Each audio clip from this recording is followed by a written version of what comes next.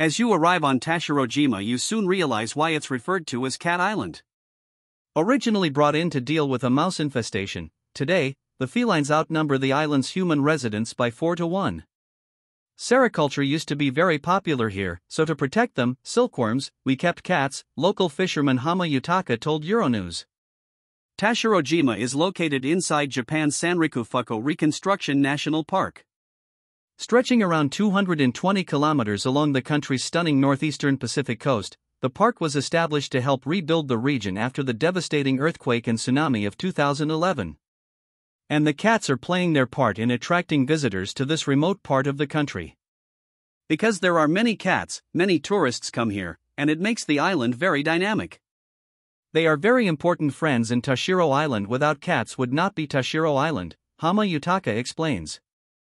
Just like their furry friends on Tashirojima, hundreds of sacred deer on the nearby Kinkasan Island are also drawing in visitors to the region.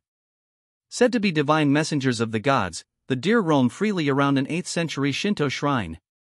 The monument is said to be one of Japan's holiest sites, and legend has it that if you come to pray here for 3 consecutive years, you won't have to worry about money for the rest of your life.